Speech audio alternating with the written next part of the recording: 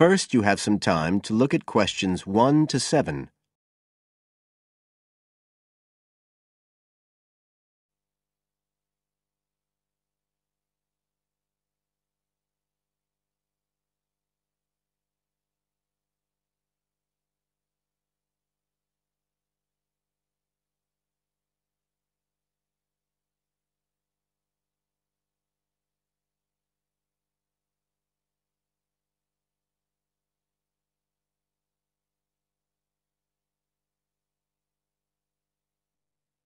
Listen carefully and answer questions 1 to 7. I'm interested in doing some work for the library. Are you the person to speak to? Yes. Right. Well, what sort of work are you interested in? Well, I've just come to live here in Australia. I don't want a full-time job until my children have settled down, but I really need to get out of the house a bit. And I heard you need voluntary workers for various projects. Right. But I don't know if I have the right skills. Well, we do provide training. Oh! We always include an orientation to the library, together with emergency procedures. That's fire regulations, emergency exits, first aid so you can cope with accidents or sudden illness. Things like that which are necessary for anyone who's working with the public. Then we give specialist training for particular projects, like using our database system. I do have quite good computer skills, in fact. Oh, great. Is there any sort of dress requirement? Well, all staff have to wear a name badge, so they can be identified if they go outside the staff-only areas.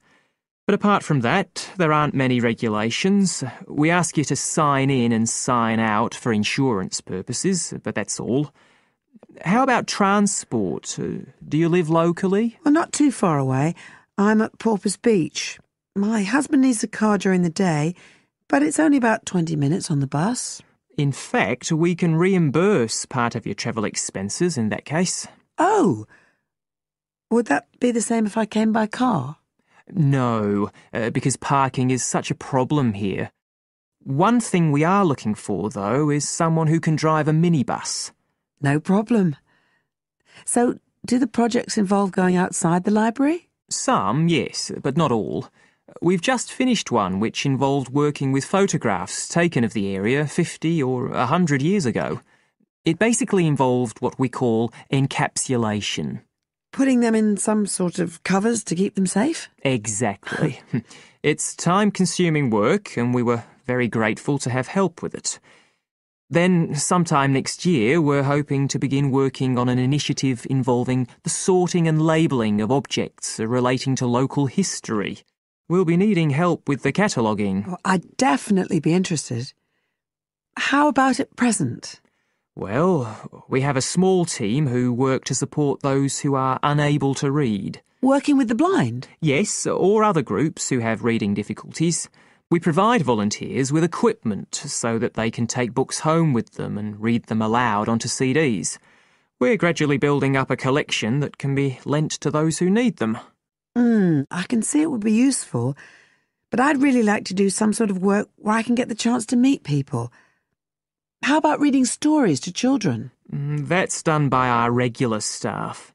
But we do have another project. It's a very long-established scheme which involves helping those who are unable to have direct access to the library. Oh, I noticed someone with a trolley of books when I was at the hospital last week. That sort of thing. That would have been one of ours, yes. It's one of our most popular services. Lots of people who wouldn't dream of going to the library normally when they're at home borrow a book when the trolley comes round the ward. I can imagine. Yes, I'd definitely be interested in that. Right, so how do I enrol? Well, we do ask all volunteers to commit themselves to a regular period each week. I could probably do 5 or 6 hours. Oh, be careful not to take on too much. But we do need someone for a couple of afternoons from 2 to 4, so 4 hours altogether. That sounds fine. Before you hear the rest of the conversation,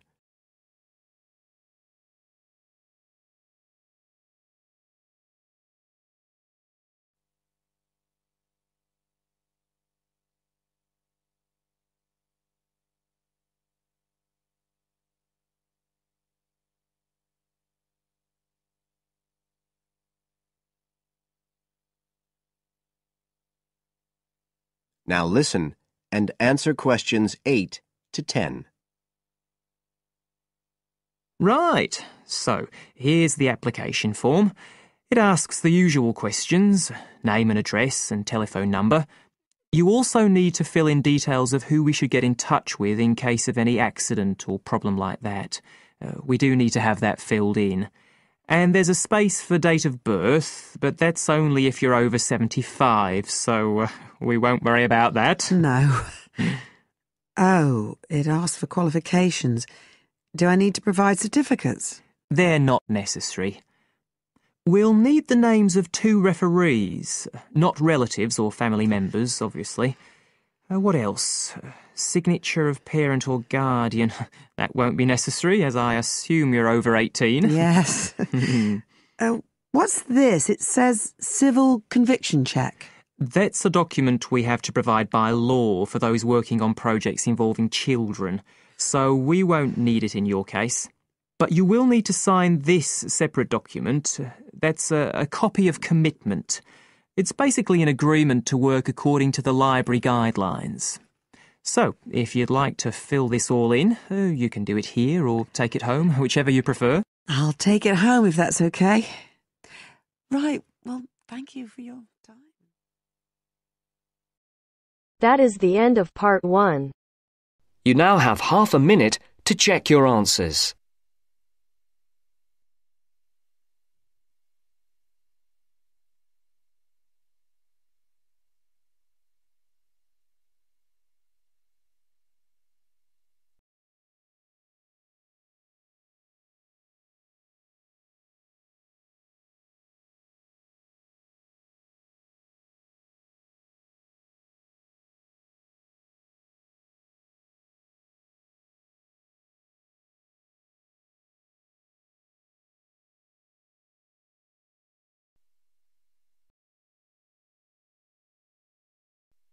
Now turns to part 2. Part 2. You will hear the education officer in a museum giving a talk to school students who are about to start a 1-week work placement in the museum. First, you have some time to look at questions 11 to 15.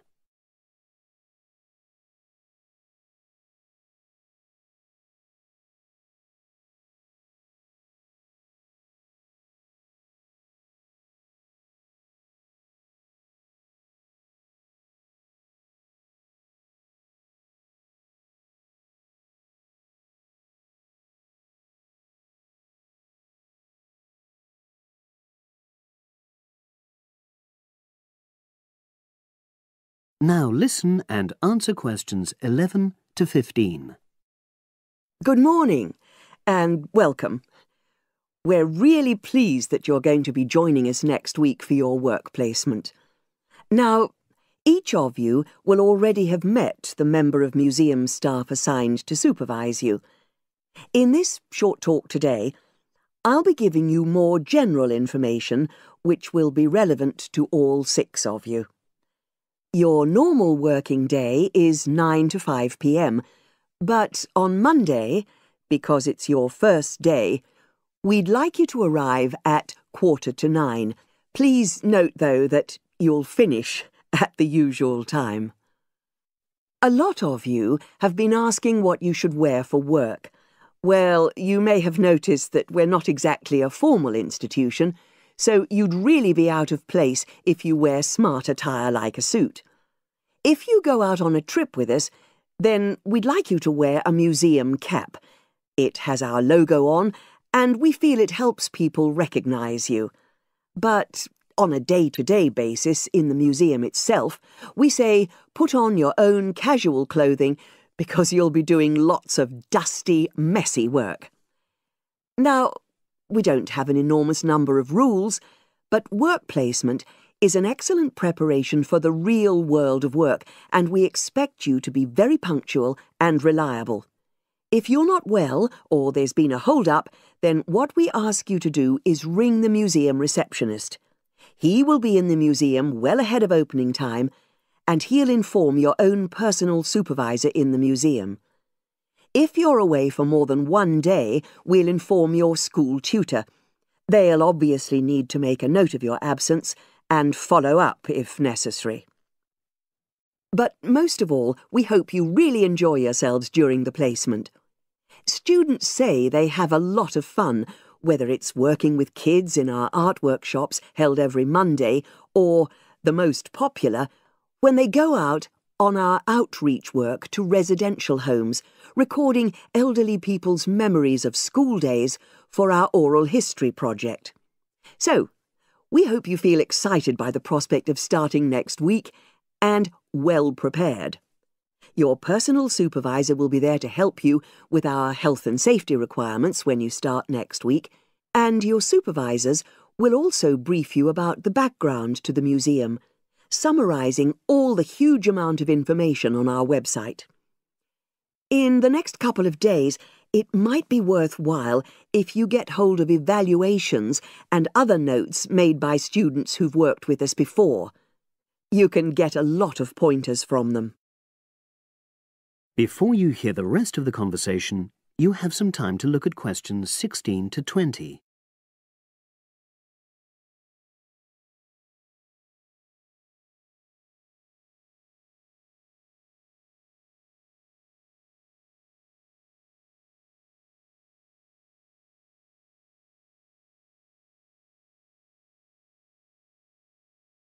Now listen and answer questions 16 to 20.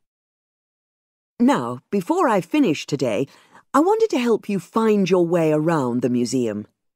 When you start next Monday, the first thing you'll need to do is sign in. Come through the main entrance and you'll see the main staircase straight ahead.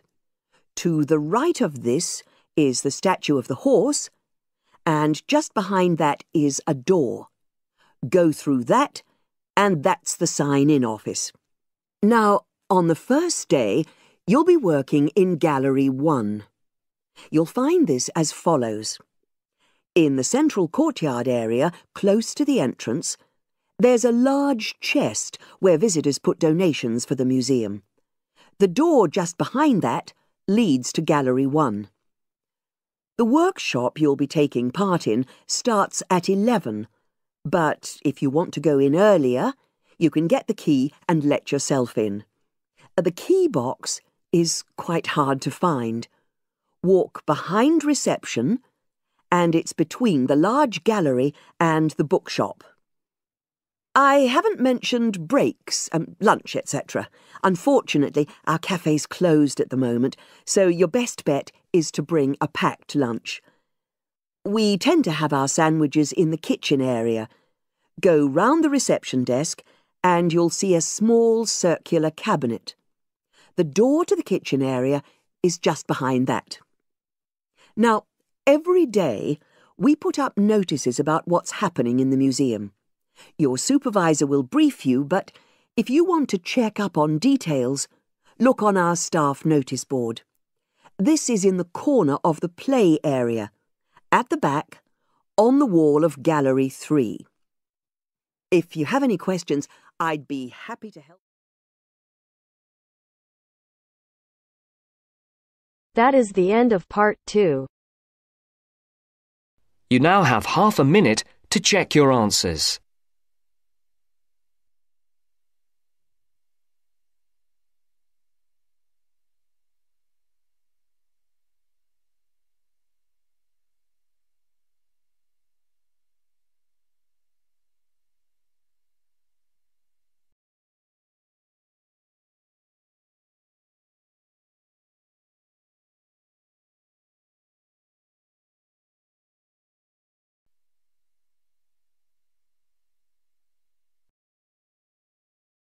Now turns to part 3.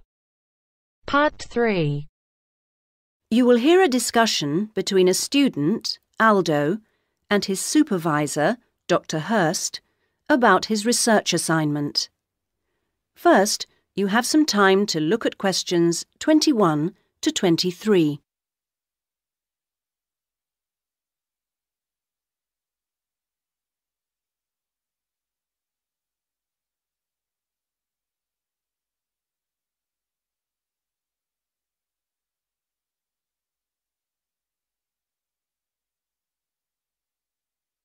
Now listen to the first part of the conversation and answer questions 21 to 23. So, Aldo, how's it going so far with your assignment? Not too bad. You're looking at the community round here. That's right. How people perceive the community they are in. Have you made much progress? I conducted quite a lot of interviews on the street with local residents. Their responses are interesting. I haven't got quite as many yet as I'd like. I had wondered if I'd have language problems, particularly with the different accents. I seem to have managed, though. Having to work in the open has made it harder, and with the cold weather there's been recently, people don't necessarily want to stop and talk like they do if it's nice and sunny. That's something I've had to deal with. Of course, some people are too busy to stop and talk, but that's okay. I see. So, have you formed a good overall picture of how people view the community? To an extent. I've certainly talked to plenty of older people. I guess they may have more time to talk. I still don't really have enough young mothers, though. I've managed to get enough older mothers and children through the schools. That's something I had been worried about. Well, that shouldn't be too hard. Now, how are you going to deal with all the data you've collected? That's the difficult part. I guess I need to run some analyses, but I'm rather unclear about what methods to use. You've told me you're confident about using computers, so you just need some input on choosing programs. You should attend a statistics seminar. They're held every Friday after the methodology seminars in room 105. That should help you to select an approach. Oh, good. I'll do that. Now you have some time to look at questions 24 to 30.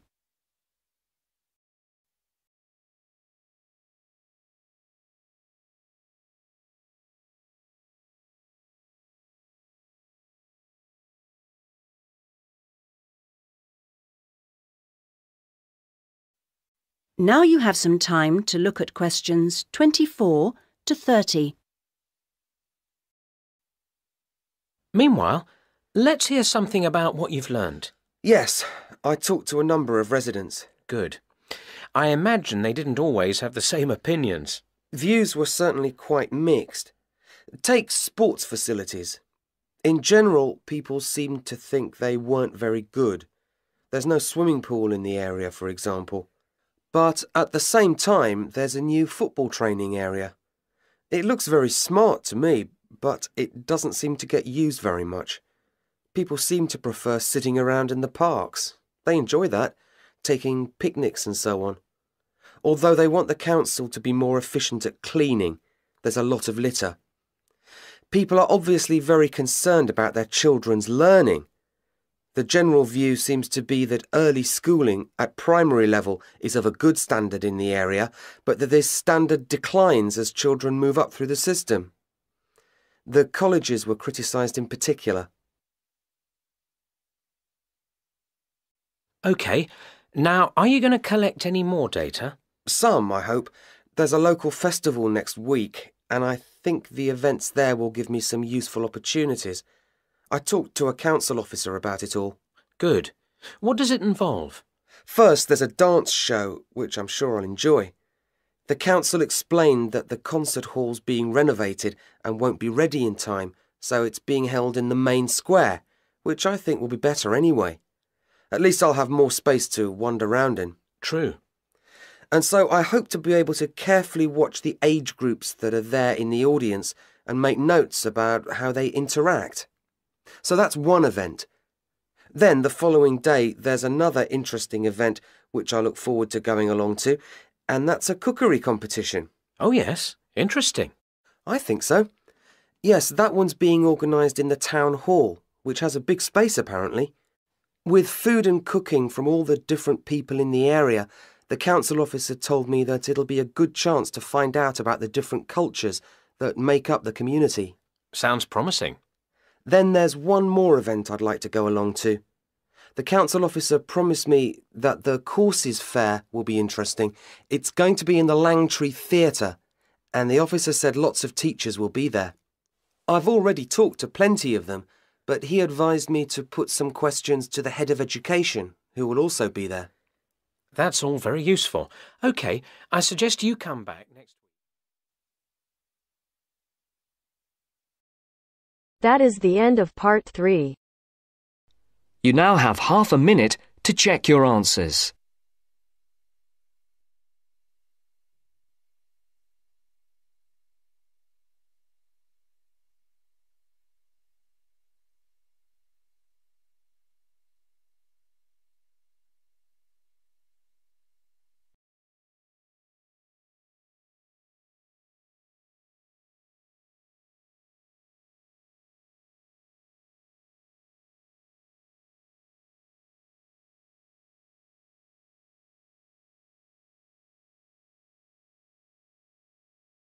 Now turns to part 4.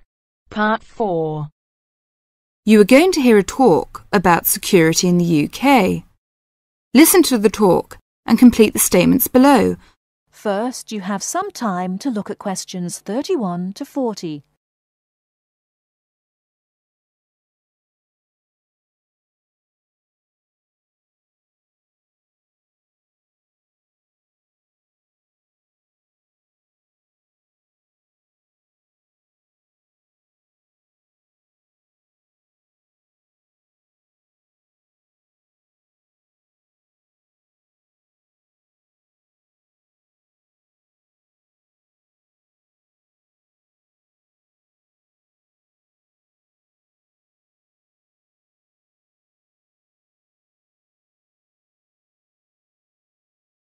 Now listen carefully and answer questions 31 to 40. In large cities, for instance London, and crowded places such as airports and stations, there is the risk of theft. We do not want you to suffer the distress of losing important documents and valuables as soon as you step onto British soil. So here are some important do's and don'ts. Don't carry more cash than you need for daily expenses. If you stay at a hotel, do ask the manager to keep large sums of cash, documents and valuables in the hotel safe and give you a receipt for them. This is a free service. If cash is stolen, it is very unlikely to be recovered. Do keep separately a note of the serial numbers on your traveller's checks, so if they are lost you can inform your bank. Do take particular care of bank and credit cards. Do carry wallets and purses in an inside pocket or a handbag. Don't ever leave a bag unattended and make sure it is securely fastened when you are carrying it. Do carry jewellery and valuables such as cameras, radios and typewriters on you or with you and keep a note of any serial numbers. Do take special care of your passport, travel tickets and other important documents. Documents are at risk particularly at airports and stations where it is obvious that most people will be carrying them. Do make a note and keep it in a safe place of the number of your passport, its date and place of issue. This makes replacement easier if you are unlucky enough to lose it. If you don't want to carry heavy luggage around with you, you can leave it in a luggage office at most large stations and pick it up later. Keep the receipt so that you can reclaim your luggage. Check the opening hours or you may find your luggage locked away when you need it again. If you lose any of your luggage in transit, take this up immediately with the officials of the airline or shipping line. But don't worry too much. 98% is found within 3 days. If you lose anything, go first to the lost property office at the airport or station, as it may have been found and handed in. If you lose your luggage in the street, or suspect it has been stolen rather than gone astray, find the nearest policeman who will advise you what to do. That is the end of part 4. You now have half a minute to check your answers.